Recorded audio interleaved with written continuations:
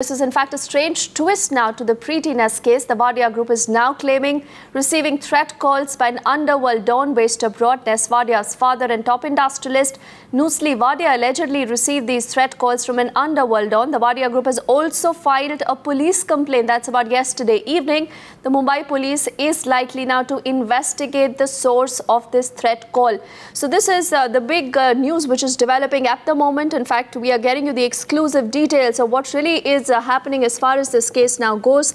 The case has been transferred to the crime branch. Now Megha is with us and she's getting us those exclusive details. Megha, what more do we know about the nature of these calls and what really is the Mumbai police now doing?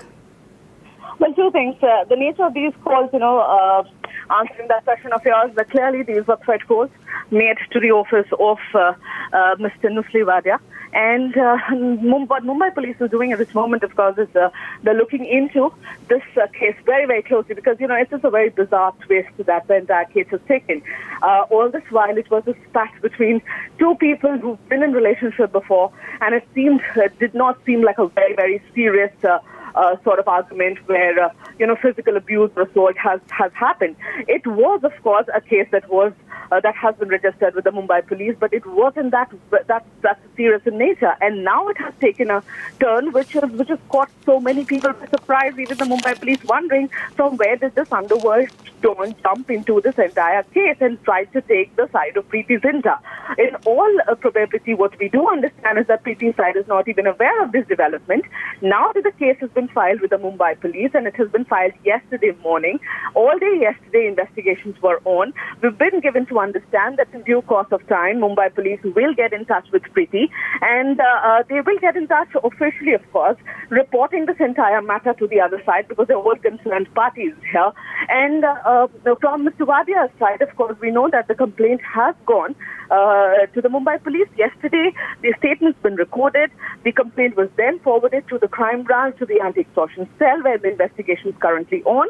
The numbers from which these phone calls have been made, and there are, like I said earlier, there's not one number. They're all very strange numbers, 14-digit, 12-digit numbers that are there, and they're all being investigated into at this point in time. And the person who he claimed he was on the other side of the phone, even that is being verified into. Now, Megha, then obviously this is going to be a startling twist, isn't it? Because, many were believing that this is just a personal spat perhaps between the both of them. And they were also looking at an out-of-court reconciliation very soon. Yes, they were. But like I'm saying, that all of this seems to have happened in a simultaneously because the settlement suggestions, all that started emanating from both sides, started emanating yesterday morning. Yesterday morning, we had sort of confirmed reports from both sides suggesting that they did not really want to take this case forward. They were in no mood to pursue it so much because it has anyways generated a lot of negative media attention for both the sides. And it seemed as if even the BCCI was in the loop about this one. Now, now these phone calls that were made on Monday evening were reported to the police yesterday morning. So I would say that both the things did happen simultaneously. We do not know what course of action will, the Preity side, of course, will take in this because we haven't heard from their side at all and they are not concerned right now with what is going on. And in all probability, like I said, they're not even aware of what is going on. But we are yet to hear from their side as to what their take is on what has happened because this underworld don clearly took the side of Preity, threatening that if they do not stop harassing her, then it would be bad for the Wadia group and it would be bad for them personally.